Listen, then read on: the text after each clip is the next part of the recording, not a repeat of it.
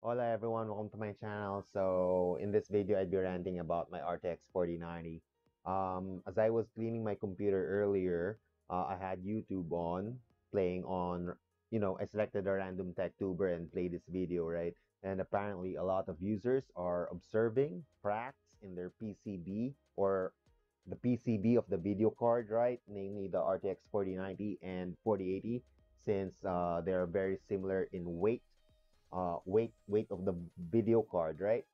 They're pretty heavy, and the thing that's causing the cracks are, well, the lack of use the lack of use of a GPU stand or bracket. Some brackets are alongside the PCI slots, right, and supporting the video card like that. But me personally, I prefer stands. And maybe the people who are seeing cracks in their PCB doesn't use a GPU stand or bracket, or an improper installation of it. So that could be a reason. And so in this video, I'd be checking the status of my card. I'd be removing it, checking the status of my video card. You know what? I'm pretty curious about the state of my 12-volt high power here. Yeah, it's pretty good. Here's a picture of it. Let me take a picture. So there's the status of my 12-volt high power. Seems fine. No melting happening. Still pretty good in all sides, yeah. So that's good. So now I'd be removing my video card and check the status of the PCB if it's cracking. Timestamp in the time bar below. Feel free to skip ahead. Description of the timestamps will be in the description field as well. Feel free to fast forward. So in this video, I'd be removing my card, check the status of my PCB, and second is installing the card back and proper installation of my GPU stand on how to install it properly, right? So let me remove my video card here real quick. Oh, and by the way, if you're going to be removing your video card, don't remove the stand first. Remove the power cable. Do not remove the stand first. At the very least, the card will still be supported by this one here as you remove the screws, right? So it may seem a bit too straightforward, yeah, but some people may miss it, so it's worth mentioning. Oh, you know what? The the video card is really heavy on this side, so I there you go. There you go. So I just move my GPU stand here to support the video card better, because it's weighing the PCI slot down, and I really don't want to put stress onto the PCIe slot. Even though the motherboard says it's highly durable, I don't want to risk it, you know. So that's removed. Then push the lock button down to unlock it. There you go. And remove the stand. Yeah. Alrighty. Moment of truth, everyone.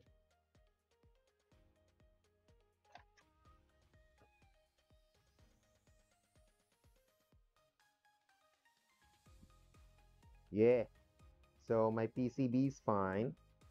If you'd wanna take a look at it. Can you guys see? Let me just take a picture of it. It'll be easier. Wow. This card is heavy, guys. I believe I weighed it. I think this is 2 kilograms or something. Anyway, it's really heavy. There's the status of the PCB of my video card. So everything seemed fine. And let me just check the general status of my card. This thing is heavy. Alrighty. Looks good to me. So everything seems fine. We're ready. Now, I've already cleaned, actually, I've already finished cleaning the PC, but not this card. I tried not to remove the card earlier. I want to make a video out of it first, so let me just blow this thing real quick. And, oh my goodness. There you go.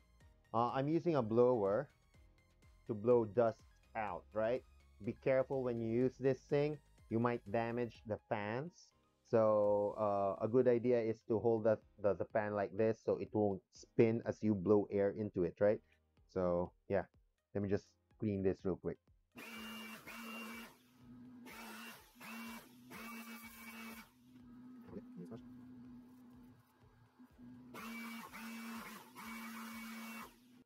Yeah, so in this part of the video, I'd be installing this thing here. This part is helpful for those who just bought their RTX 4080, 4090, right?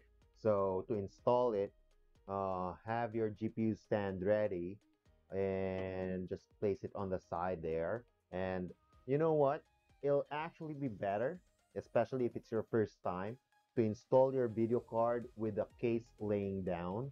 Um, my opinion, but if you prefer with the case standing up, no problem there as well. And just put the thing in like so.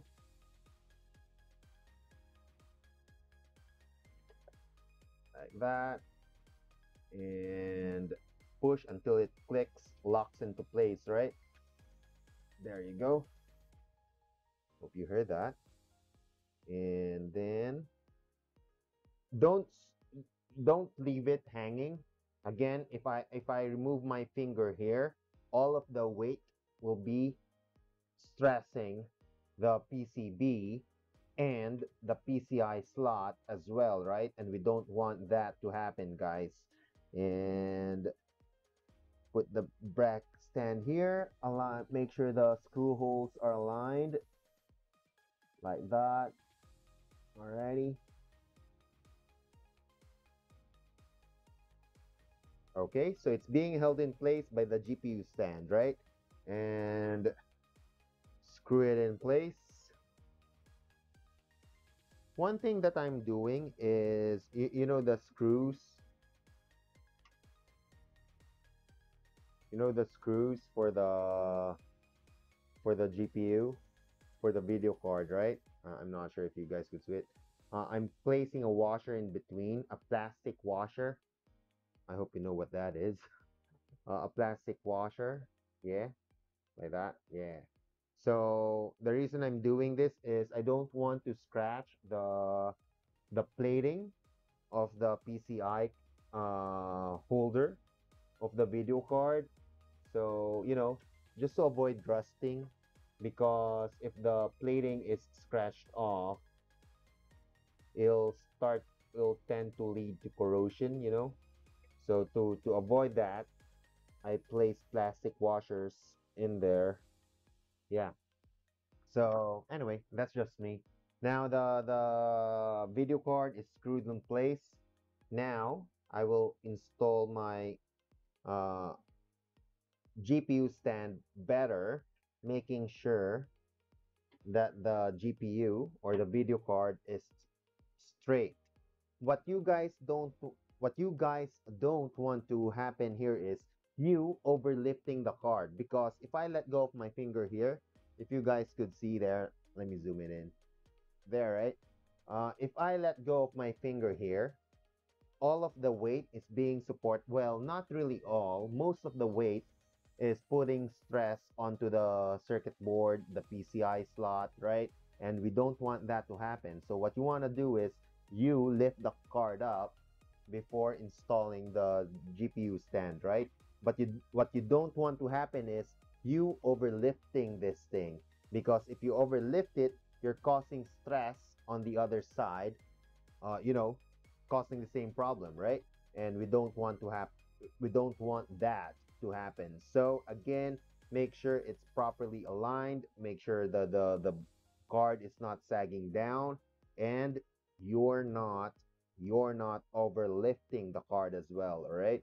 And then me, what I do is I use a reference line somewhere in your case, right? Me, what I'm using right now is the M.2 heat spreader there up top, and I'm just eyeballing it.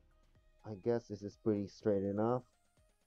A bit more, yeah, a bit more. Yep, this will do it there. And oops, a bit more. Yep, so that's that. Let me lock it in place. There you go. Oh, it's a bit too much. So I overlifted the thing. And again, we don't want that to happen. There you go.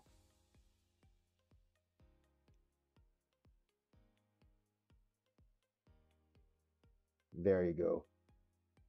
And let me take a picture of this and show it to you guys there. And here's a reference line. So that's how you install the car there. And lastly, you install the power cable and make sure it's all the way in. The new cable clicks into place opposed to the V1, the first version of this one. Anyway, I have the C-Sonic, so your mileage may vary there. And just make sure it's all the way in, right? To avoid the melting problem with this car there. And anyway, so let me zoom back out. So there you have it, guys. I really hope you guys find this video helpful because in the YouTube I saw, he did say what may cause the cracking. So in this video, it's more like of how to prevent that from happening, sort of a tutorial, something like that. It's kind of all over the place. This is kind of impromptu. I just decided to make this video out of, as I was cleaning my computer. So apologies there. And again, I really hope you guys like this video. As always, see you in the next one.